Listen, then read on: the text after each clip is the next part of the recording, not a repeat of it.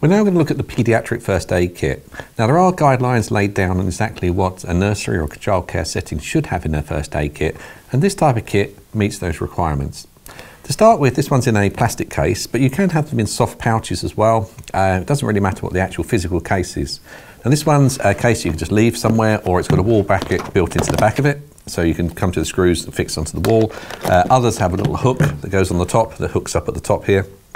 But they're pretty much all the same. They usually on the back have some kind of instructions to what's actually in the unit. So it's quite important to look at that, because you can double check exactly what should be in the kit and make sure that there's nothing missing. Now this is just one brand. As I said, there's lots of different brands, and we sell, I think, about 3 different types of brands of these kits, plus personalised kits as well. So if you want your nursery's details on the front, we do those as well. So the first thing you come across is the first aid guide. Now these will be different on different kits, but they all have basically the same information in them.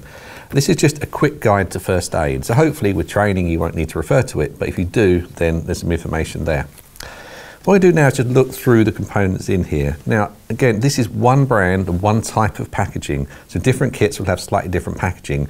It might be paper, or it might be plastic, or there's lots of things like that, but the basic components are going to be very, very similar. To start with, we've got standard dressings. These are what they call the HSE dressings. We have the medium and the large. And these dressings are the types of dressings we show on the courses, where you've got the gauze pads sewn into the bandage. So when you're checking first aid kits, you need to look at the kit, and also there'll be an expiry date on there as well. So you need to make sure that everything in the kit is in date. Now if you have something that's not in date, you can still use it. It's just the maximum date is the date where the manufacturer will guarantee that there's no problem with the packaging and the product inside will stay sterile. So yes, you need to, if they're expired, you must get them changed.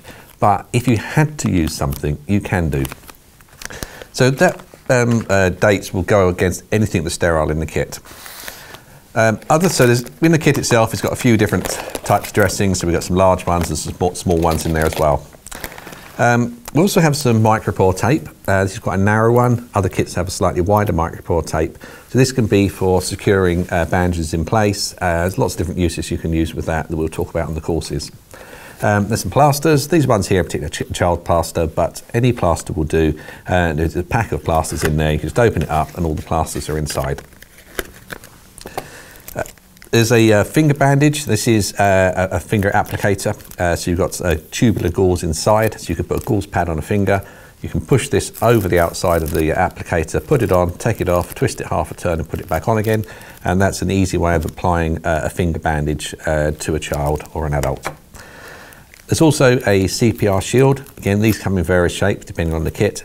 And they're either going to have a little plastic valve on them, or they'll have a clear paper. But they both work in exactly the same way. This is for doing breaths when doing CPR. In these pads here are just some dressing pads. So what you can do with these is have, if it's a cut to a finger, you can apply the pad over the finger, and then you could use this tubular gauze to hold it in place.